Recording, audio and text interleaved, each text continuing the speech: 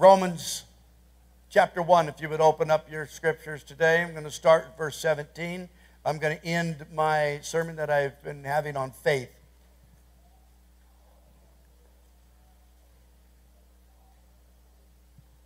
While you're doing that, I'm going to pray. Lord, I just ask that you bless this time.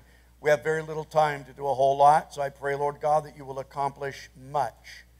Forget about the clock, Lord God, even though I know that some people are hungry and tired. I pray, Lord God, that you'll also deal with me to pay attention to it at the same time. And yet, Lord God, be able to get across what I need to get across. We thank you and we praise you for it in Jesus' name. Amen. I'm doing actually pretty good, huh? On time. Romans chapter 1, starting verse 17. For therein is the righteousness of God revealed from faith to faith. As it is written, the just shall live by faith.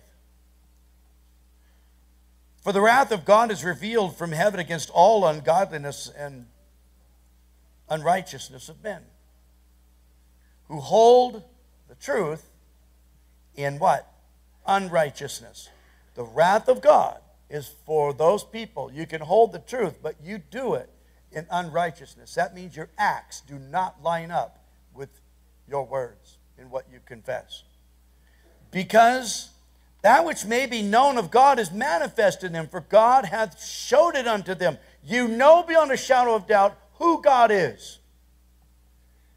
For the invisible things of him from the creation of the world are clearly seen, being understood by the things that are made, even his eternal power and Godhead, so that they are without excuse. You have no excuse. You've seen God. You know who God is. Welcome to America. If you don't know who God is in America, you have never sought to find him. Because that, when they knew God, they glorified him not as God, neither were thankful, but become vain in their imaginations. And here's what I want you to really ask yourself this morning. It said, their foolish heart was darkened. Their foolish heart was darkened. I don't know how many times I would need to say that for all of us to go, maybe that's me. You know, it only takes a little bit of time to step away from the Lord and be sifted from your faith until your heart becomes foolish. You're now doing foolish things. You're messing around with things you should not be messing around with. You're playing with spiritual things that you shouldn't be playing with. But the foolish heart was darkened. Now, if you go past this, you're going to find out all the way to verse 28 to where they became reprobate. They become haters of God. They were disobedient. Now, that is a whole culture that we're dealing with today, believe it or not. They knew, but their faith was in trouble because of the lack of praise and the lack of thankfulness. If you don't have any praise in you and you have no thankfulness in you, even though God has saved you, even though God has protected you, even though you are still alive when Satan wanted you dead. Watch this, because you are not alone in this. How many people in here have come that close to death? Raise your hand. You see that? Satan is here. Watch this. How many people have lost everything in your life at least once? Because Satan comes to rob you. He comes to steal from you. He comes to destroy you.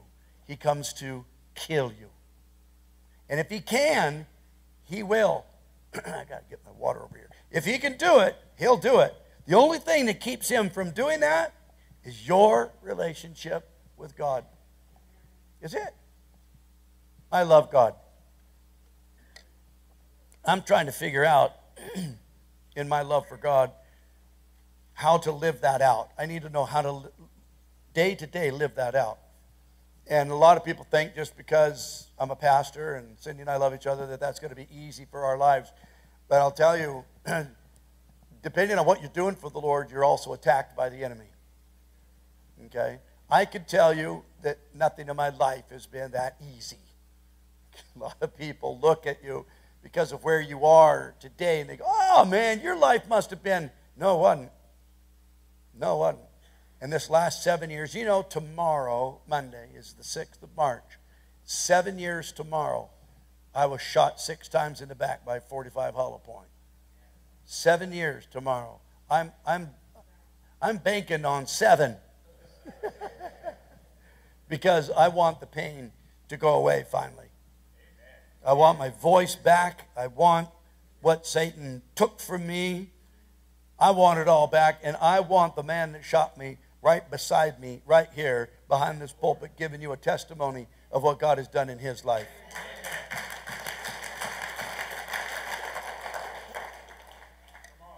But I want to talk to you about the serious things of why people's faith is being sifted from them. I want you to turn to Isaiah 56. Isaiah 56 and 10. Your children's faith is being hammered on every single day to rob you of everything, to rob them of everything that they have spiritually. And the reason that they're accepting this, for some reason, is because we don't have any more watchmen on the walls. We don't have people that got the guts to be able to stand up and say, you are absolutely wrong, and you need to knock it off. And then you put your actions to it. And here it says, his watchmen are blind. They're ignorant. They're all dumb dogs. They don't even know how to bark. They can't bark. Sleeping. They're lying down, and it says that they are loving to slumber. And if I can just remind you again, some of these words, and I use this term a lot, but try to stay idiomatically consistent in Scripture. Use that word, go to another one. It says that they absolutely love to slumber. If they love to slumber, what other group was slumbering? 10 virgins. They were all sleeping and slumbering.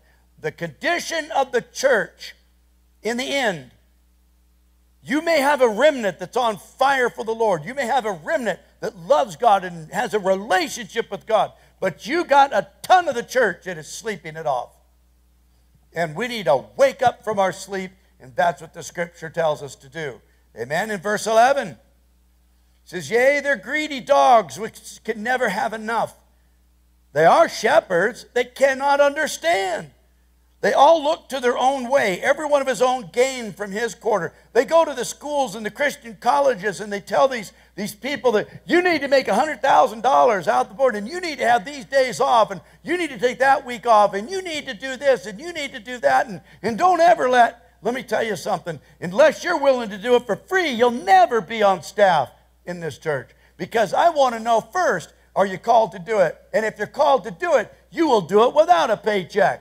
And then if you do it, you will be blessed to get a paycheck. Danny and me and Johnny and our secretaries, praise God that we actually get a paycheck for what we do. But let me tell you something. If tomorrow they said we're out of money, I will not change what I do. I will not change what I do. We're talking about the watchmen. These are the shepherds. These are the ones that are supposed to be the heads of our community, that are overlooking our community spiritually. It says, come ye, say they, I will fetch wine. Do I want to get involved in this conversation? Boy, I'll tell you, I've had a sermon on wine that I haven't felt like the Lord wants me to preach it yet, but it's sitting there.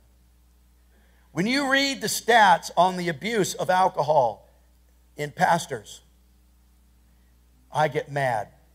I get angry. You read the stats on how many pastors not necessarily get drunk, but how many pastors drink. It would blow you away. One of the greatest reasons. Doctors tell them that it's good for their heart at night. What does the Bible say? You know, the same thing that's good for your heart is also found in grape juice. Same thing, except it's better, and it'll help you do the same. But we don't want grape juice. So I ask you, why do you want wine instead? I'm telling you, wine has never done this nation or the world any good at all. Now, again, in the way that it's processed, I understand what it can be. I understand if you want to go to one of the oldest wineries in the world. You can go to oh, help me out there, the Republic of, the Turks and the Greeks both own it. Cyprus, thank you. Who said that? I love you, man. Cyprus, okay, the northern part belongs to the Turks, southern part belongs, but if you go to the Turkish part of Cyprus, there's an old monastery there. I went to that old monastery, and we had one of the guys there talk to us about wine. He brought all of it out and brought this little thing out about like this, and he said, the most expensive wine. Now, these guys are pros at what they do. They've been operating this particular winery here for hundreds and hundreds and hundreds of years. And the best wine in the world was this little tiny thing about like that, and it's like a syrup. And it was, the alcohol was boiled out of it. It's the sweetest and considered to be the best wine. And I looked at him. There was a group of us that were there because we had a tour, and I didn't know that this guy was going to go this direction with it, but I'm sure glad he did when he talked about when Jesus would have made the best wine. That process is a difficult process. And he says the miracle wasn't that he just turned it into wine like everybody else does. The miracle was, instead of having to boil it off in the way that it was done and come out with this much wine out of it, the barrels were all filled with the absolute best wine. And that best wine lasted forever. That best wine was used for their desserts, was used for their breads, was used for their... It was incredible. But what do we want to make it today? Jesus drank it, so it must be okay with me. Whether or not he did, whether or not he didn't, I'm not going to make that argument as far as people going to hell. I ask you, here, the watchmen, it says they're constantly even going to the people and saying, here, let me give you a little bit of wine. The Bible says that wine is a mockery.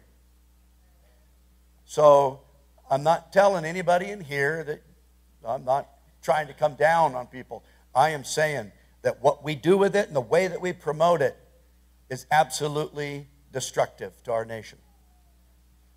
Now I'm going to get off of that subject.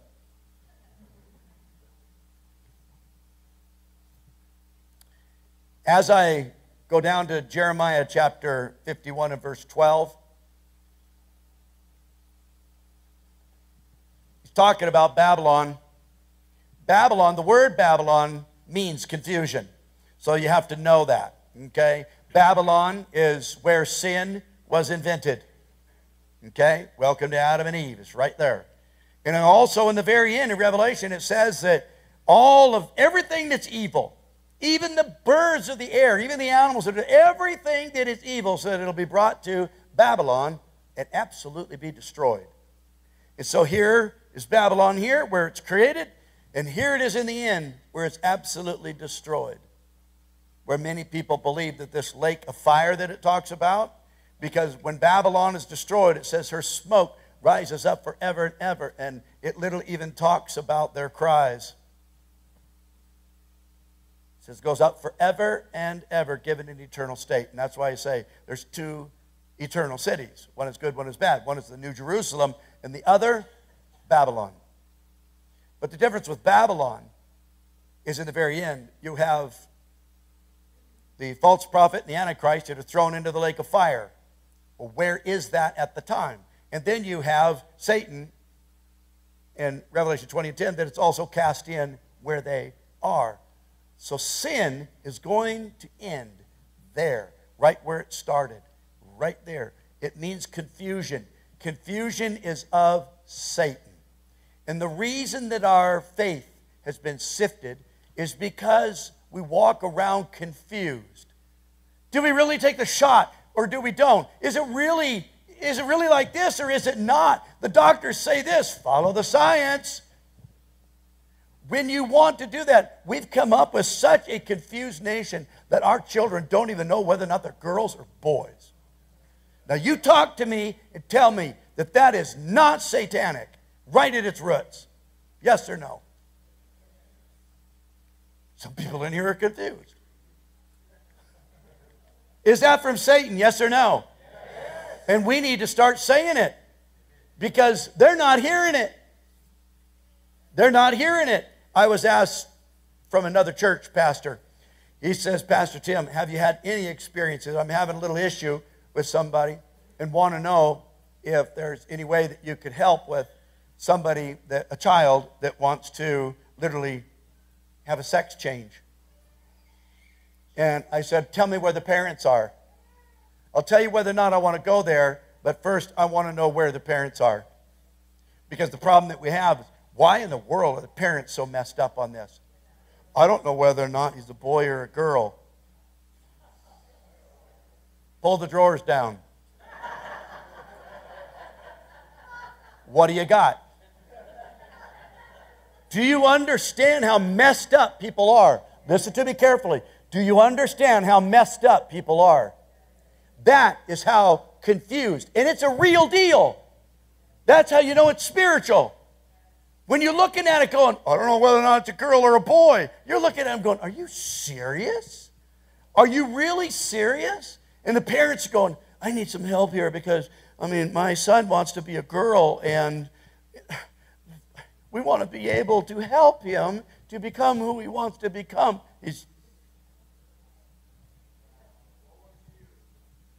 That's right. That's what the scripture says.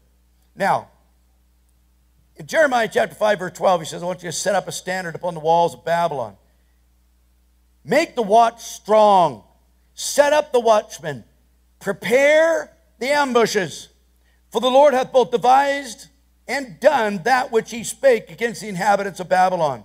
Remember, the Babylon means confusion. So all of that confusion that is there. Did Jeremiah make a difference in his time? He made a difference, but did anybody come running to God? No. He spoke all the time. The Lord tell him, you're going to preach, and nobody's going to respond. That's a drag. How many times would I come and stand behind this pulpit and preach to people that refuse to listen? I don't know. That'd be tough. Jeremiah did it. But the Lord literally spoke through him. This is what's going to happen. But he told us to prepare for what? Ambush. Do you know that the church, because we fight so much among ourselves, we can't get organized enough, just like a conservative party. We can't get organized enough to ambush somebody. But let me tell you about a little video I saw about the people that are not conservative. They're very liberal, and they don't care about their community. In fact, they hate their community. I could show you why, and I could show you in the video where they hired an institute to come in and train them on what to do. This is the advice. When the conservatives come against you on what we're trying to do with NIC, boycott and destroy their businesses and their families. That was their advice. Do you understand? It's right on video. You can watch it. Boycott, destroy their businesses, destroy their family. So that's what you want to do in our own community? You see, they want to ambush you. Well, watchmen on the walls, where are we? And are we prepared for that? Are we really prepared for that? No, we're not prepared for that. Why? You got to ask yourself, and I'm telling you, the real thing is this. We just lack faith that God would ever use me for something like that. I think about it every now and then. I have a gentleman in here that I highly respect. Dave Bobbitt has been a friend of mine for a long time. I've known him and his family for years. And I've often thought, being somebody in the community like that, what if God all of a sudden said, Dave, I'm going to take you, and I want you to stand in the middle of Sherman, and I want you to start preaching against all the unrighteousness that is happening downtown. And I want you to come against them. Dave's going to go, oh, man, Lord, that's not my calling. And God's going to look at you and say, Dave, I know, listen, you got to listen to me. Don't pay attention to anything around you, because what it's going to take is somebody that the community respects to be able to stand up and say, you know what? I rebuke that in the name of Jesus. When Elijah did it, it worked. When Elisha did it, it worked. When these men in Scripture stood up against that which was wrong, okay, there was not a big backing behind them. Jesus didn't have a bunch of people out there going, don't crucify him. You remember what he did? He healed my kids, and he made the blind to see, and the lame, they got up and they walked. Don't kill him. Don't kill him. You didn't see that, did you? Why? Because let me tell you something. The enemy is intimidating. What they want to do is they want to shove fear right down your throat. And that fear, your business, your family, whatever, they know it'll shut you up. Until finally we get somebody, like Dave or somebody else, that'll stand there and say, I don't care what you do to me. There is right and there is wrong, and this is where I draw my line, and I'm not going anymore.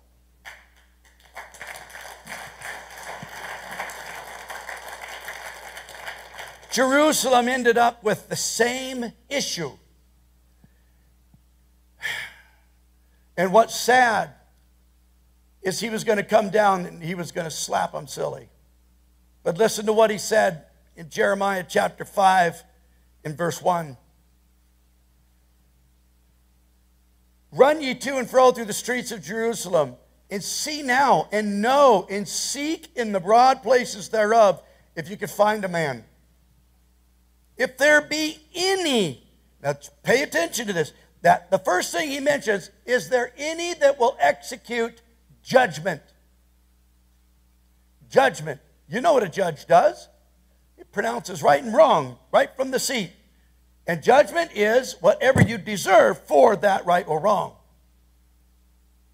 Somebody needs to stand up and execute judgment. A person that seeks the truth. We'll get into that in a minute. Do you seek truth?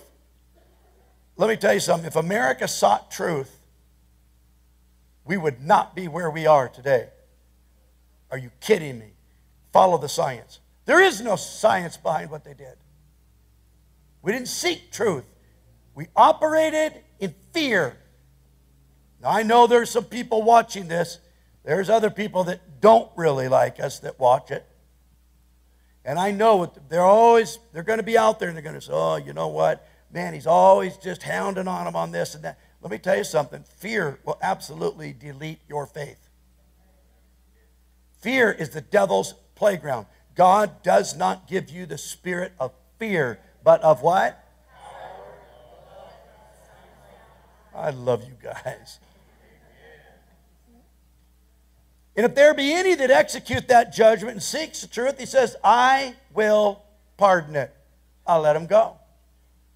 Everything's forgiven. Do you think he found it? God have mercy.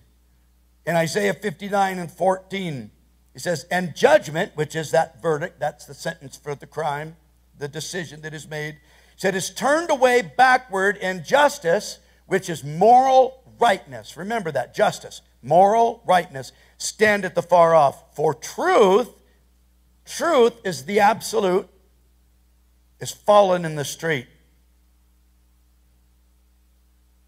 You may look for it, but for some odd reason, it's not in the media. It's not in the cities. It's not in the counties. It may be in some of the voices. But he said it is fallen in the street. In equity, which is integrity. Concrete truth. It says, and equity cannot enter. There's no room for truth without faith, and there is no room for faith without the Word of God as our truth. There's no way that you're going to find the equity unless you first find the truth. That word equity has been absolutely destroyed in our education system today. Faith cometh by hearing, and hearing by what? You won't have faith without the Word of God. It's fake faith. It's fake. Because the absolutes, what do you got to live by? Where are your absolutes? It is your responsibility to know what you believe and why you believe it. That's your responsibility. The stage is all set up now for the big fall. I believe that in America. The stage is set up. We have found an America that is so confused that we don't even know if our kids are boys or girls. Welcome to America. God have mercy on us. Because that sin, I'm not sure that God can, I know God can do whatever, but we allow that stuff to happen in our own communities.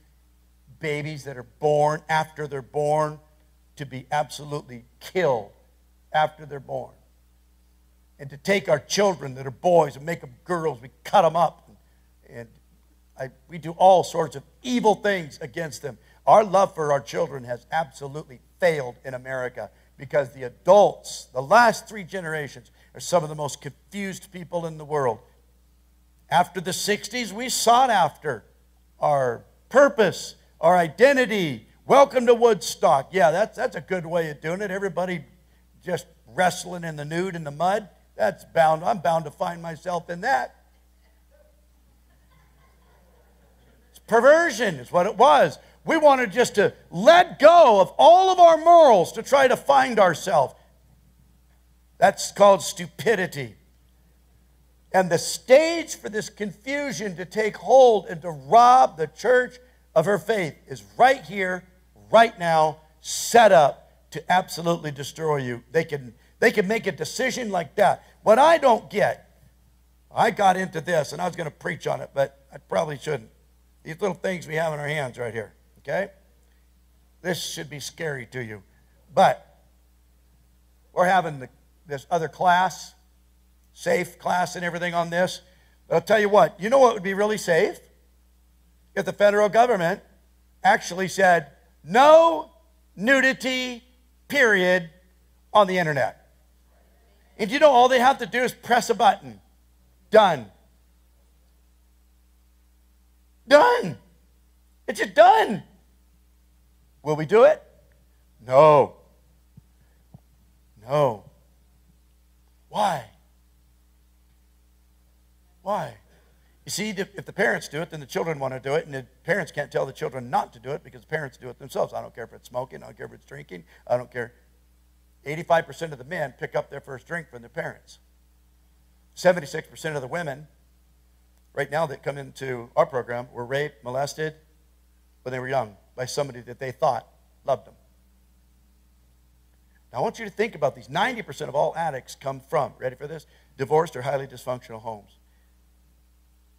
And so you got 10% of them out there where good folks, good families, but they hang out with the wrong people, get caught up. You know how that goes. But one button could close us down. What about in the state of Idaho? Why don't the legislators make a law that's saying in the state of Idaho, pornography on the phone anywhere is absolutely illegal? Why? It destroys home, it destroys our children, it destroys. Why don't we make laws? Instead, we make laws saying that you cannot even tell a child that wants to make a sex change, you cannot counsel them not to do it. State of Washington, it's illegal to counsel somebody against it. Oh, but did I tell you can counsel people for it? You just can't counsel them against it. Good is bad, bad is good. Shall I remind you what Scripture says it's going to be right before he comes back? If you don't think we're living in it, we are. Turn to 2 Thessalonians chapter 2. See, the faith of the church is what has been so devastated through all of this. When COVID happened, most of the churches closed their doors. Everybody knows here that we were not going to do that. We tested it to find out what it was. But thank God for the board. Thank for the board that's right here. And thank God for the pastors and the leadership here that said, we are never going to close the doors of this church.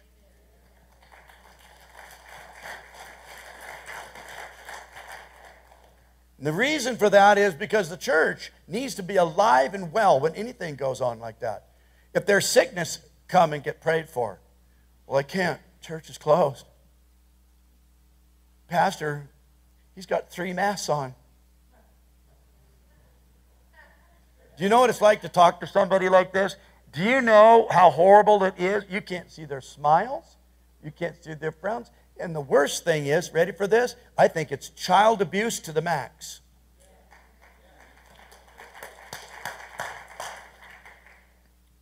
I'm getting on another subject. 2 Thessalonians chapter 2, starting in verse 1. Now I beseech you, brethren, and listen to what he says. I'm beseeching you, but this is the reason that I'm doing it right here, okay? By the coming of our Lord Jesus Christ, that's our hope. That's our hope. And by our gathering together unto him, our koinonia, our love for God and our hope to see Christ and to get with brothers and sisters for that fellowship to gain faith. Faith. You don't have faith because you haven't hung around faith. That ye be not soon shaken in your mind or be troubled, neither by spirit, nor by word, nor by letter is far from us. And that the day of Christ is at hand. He's getting ready to come. And he wants us not to be shaken in our minds, in our spirits. And the way to do that is you got to keep your hope and you keep your koinonia going. Keeping the word together. Remember, faith cometh by hearing, and hearing by the word of God. You've got to keep the word coming and going amongst us all the time. It's the only thing that makes a difference. It's the only thing that's alive. Let no man deceive you by any means. Every time they say that, if somebody would do a report, a topic, when you do your topicals, on let no man be deceived. Every time you see that mentioned, pay attention, because they were being deceived. And so now, whether it be Paul or somebody else that's talking about it, you have to know that they were deceived then by doing this, or watching this, or seeing this, hearing this. And so now he's talking to us and says, be not deceived. Let no man deceive you by any means. For that day shall not come, except there comes, and this is where we get our word apostasy of the church. A falling away first. This is where the apostate church comes in. A church that calls himself a church, but they are not a church. They have fallen away from God. The word apostate of the church alone, apostate, means you can walk away from your faith. Now, a lot of people have a hard time with that. What do you think the word apostasy means? The apostate church, well, it was a church, oh, they must not have ever believed. That's a non-point to me. The bottom line is, it's still talking to a church that thought they were a church. But here they become apostate. In that the man of sin be revealed, the son of perdition. It plays out after that point. So first, before the man of sin is going to be revealed in the end, that son of perdition. The other time that it's mentioned is when he actually came into Judas. And that's when the Lord said, you got to go do what you're going to do. He went out and hung himself. When that Son of Man is revealed in the end, then the church has already went apostate. They lost their faith. Their faith was in the man that was standing behind here, or the nice worship crew, or maybe the benevolent things they were doing within their cities. We fed people, and we clothed people, and we had all these things for people, but the bottom line is, they never got saved. They never were born again. And unless they're saved and born again, all of our fruit is in vain. Where are the watchmen on the walls to start crying out what is real? Who opposes and exalteth himself above all that is called God, or that is worshipped, so that he, as God, sitteth in the temple of God, showing himself that he is God. Remember ye not that when I was yet with you, I told you of these things. He gave a timeline. He reminds them of past tense. But now, present tense, ye know. What withholdeth? That's going to keep from something happening. Okay? So, what withholdeth? That he might be revealed in his time. Something's here. Something's here that is holding the enemy back. What is it? And then it says, for the mystery, that means people don't know it, of iniquity doth already work. Only he who now letteth, that's the same word that's used that I just talked about, withholdeth. It means to hold down, will let until he be taken out of the way. And then, future tense, right after that, shall the wicked be revealed, whom the Lord shall consume with the spirit of his mouth, and shall destroy with the brightness of his coming. We know when that happens. We can read Revelation. We know when that happens, when that two-edged sword comes. Even him whose coming is after the working of Satan with all power and signs and lying wonders. You got to understand that Satan, in order to sift you of your faith, is going to try to do the same things that God would do. The signs and the wonders, you go, well, obviously it's a Christian thing because there are lots of signs and wonders and gold dust and all this kind of stuff. Hang on, let me tell you something. Praise God if that is happening. But I'll tell you what, I don't care about any of those things. I really don't. If the Lord wants to fill my teeth with gold, well, praise God, do it. But the bottom line is, I care about souls. If it's not bringing souls and all you're doing is chasing after signs and wonders, the Bible says that that's an evil generation that does that. And then it says, with all deceivableness of unrighteousness in them that perish. Because why? Because they received, and this is it, not the love of the truth that they may be saved. The love of the truth. The United States does not have a love for truth.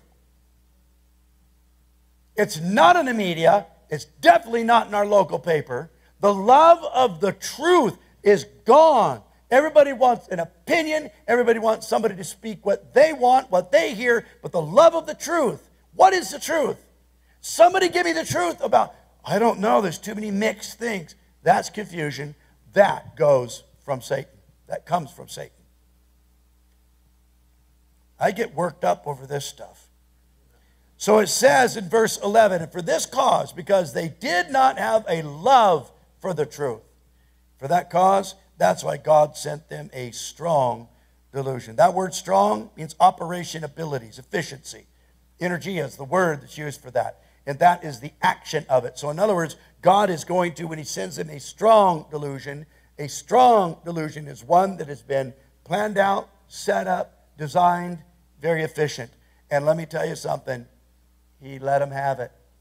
You want to believe the lie? Here you go. By the way, it's ongoing. They're not done. They are far from done. Why Fauci is not in prison, I have no idea. They talk about the millions of people that must have died and all of this. Do you know that no more people died during those years than the years before that? None. Well, actually, in this particular county, there were less people. And I forget what it was. I looked that up. I already told you guys that, like 7 or something like that. So you need to understand that in verse 12, it says that they all might be damned who believe not the truth. But then they had pleasure, and I'm ending with this particular idea. They had pleasure in that unrighteousness. They took pleasure in it. These things right here, you may not be there. Maybe you haven't gone out of your marriage. But you sure take pleasure watching others that have. Maybe you say, well, I'm not a child molester and I'm not a... But I'll tell you what. If every one of you could turn in your phones in the churches around Kootenai County, we're going to find out just how many people that say they don't have pleasure in those that do. When a little thing, a little push of a button could shut her down. Could shut all of that down in a heartbeat. They have pleasure in unrighteousness. You mean they would actually say that the riots in the street are good? You mean they would actually defund the police that are supposed to stop those riots from burning down the houses and the local businesses? You mean they would make your own laws and not go through Congress? But they just write their own laws and it just is. How did that become just is? How about the cartel being allowed to human traffic people right through the border? And yet, what are we doing? We're still keeping it open, knowing that fentanyl, made by China, sent from China to Mexico, sent from Mexico into the United States by hundreds and thousands and millions of pills coming across. Do they want to stop it? No. There are some good agents that are down there that are trying. But for the most part, the leadership of our country and a lot of the people doing nothing about it are allowing that stuff to come right into our country because we have not closed our borders to it. And the border of your heart, what have you closed it to and what have you opened it to? Shame on us. Pornography. Billions and billions of dollars in it.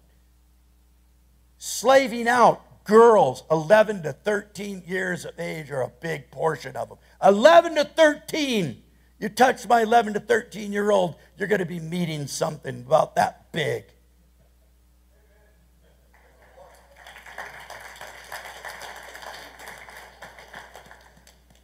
And you say, well, Pastor, you can't just do that. Well, if nobody else will, because they got to be stopped. Enough is enough. Pornography does not need to be allowed. It can be disallowed by a push of a button. It's perverting the minds of America. It's perverting the minds of your children. And now we just find out the new stats that the majority of these kids at 9 years of age are watching pornography on their phones. My first question, why is a 9-year-old boy have a phone?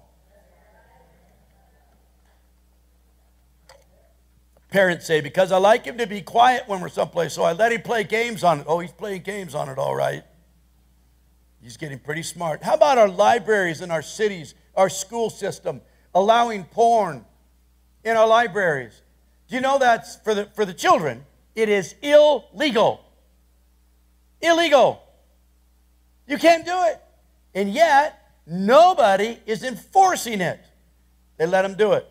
You can go to the libraries, you can see the whole sections. And we've got a good group of people in our town that are doing that. Our own city council members stating the way to stop an opposing view is to destroy their companies, their families. Are you kidding me? That's what you really feel rather than reason together on something? No, there's right and wrong. How about making it impossible to counsel against the sex change? Passing laws to do that. They don't pass a law that says you can't do it. They pass laws to promote everything going in that direction. And all we hear is, follow the science. And yet the suicide rate of those people that do that are escalating through the ceiling. Repeatedly taking pleasure in the unrighteousness that is among us rather than to fight against it. These people are going to be damned. Why? Because they didn't want to believe the truth.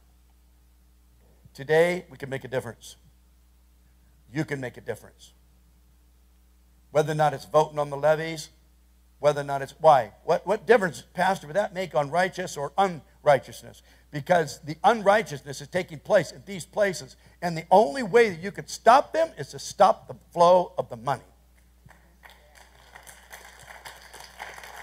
If you want to stop the cartel, you've got to stop the flow of the money. You want to stop the drugs coming in, you've got to kill it where it starts. By the way, that starts, and it is an incredible designed thing by China through the cartel. And the cartel is bigger than any man could ever imagine. But you know what? Sometimes it happens because some people fear the cartel. But you know what? There comes a time, like I was talking about, where the David Bobbitts and the Dons are going to stand up, and they're going to draw a line right there in concrete, and they're going to say, we're not going any further. This is where this all stops. This is where it stops. I will not allow this into my community. I will not allow this into my home. I will not allow this over my children's phones anymore, or I will get rid of their phones. I'll get rid of my phone. We'll go back to a little cord in the house. I believe maybe that's the way that we should go. It worked then. It'll work now. Oh, you don't understand. We got all this other info. Yeah, that's what everybody says, and they justify it. But you guys, every time as an older generation we justify that, we also justify the absolute destruction of our children. We need to draw the line somewhere. You know where to do it in your own life. Do it. Bow your heads with me, please. We're going to give our children these bracelets, prayer warriors. We give it to them because we want to encourage them. We want the parents now to encourage them. Pray. This is happening in school. Pray. A friend of mine bullied me. Pray. Pray before your meals. Pray when you go. We're going to sleep at night. Pray. Pray. Pray. Why? Because without that relationship with God, their faith is going to be sifted right out from underneath them. And you're going to watch it happen. And you're going to go, what happened? I'm not trying to give you a guilt complex on anything that's already in the past. But I can tell you, you can take authority now. In fact, you take authority right now. And anybody that is willing could come up to these altars right here on these stairs and say, you know what? I'm going to right now draw a line. And I'm going to tell the enemy he cannot cross this line with my family anymore. We are done. We are done. And I'm going to do my best within my community. I'm going to do whatever the Lord tells me to do from now on. But I will stand for righteousness. And if that's you, you could come. But I'm going to pray for the people that are in this room, that God will do something to encourage the righteousness that is within you. You've got to do something about it. So in the name of Jesus, Lord, I ask you right now to solve this issue. I know that we're supposed to be a part of it, and I know, Lord God, that this church, even if this church alone would get out and vote when they're supposed to vote, we could literally turn the tide. Even one church, that's what they say. We could turn the tide on everything that's happening. So what's the real problem? The real problem is our faith. Do we really believe that we can make that big of a difference? Do we really believe that God can use me to be able to stop something like that? It's huge. Johnny's going down to Mexico just so we have a witness of what's going on. And Lord, I pray that you'll keep him safe. But Lord, I also pray that he'll come back and he will, while I'm gone to India, he's going to give testimony. What did I see? What did I experience? And why is this not being stopped? Lord, it's because evil has got a foothold in America. And that foothold, Lord God, they are trying very hard in Coeur d'Alene. But together, Lord God, together, as the church all over Kootenai County, starting right here, Lord God, I ask in the name of Jesus, in unity, that your hand, Lord God, by your hand, you would rebuke the enemy, that you would rebuke the pornography, you would rebuke these sex changes, you would rebuke that type of counsel, you will rebuke all of the garbage that's in our libraries, that you, by your hand, Lord God, will rebuke these things, take them out, Lord God, however you so choose. But we need a mighty move of God, and we need the church to wake up, and we need to stop making excuses of why I was not involved. Do we really take pleasure in unrighteousness? I would love to say no. And yet, Lord God, here we are. And so enough is enough. Enough is enough.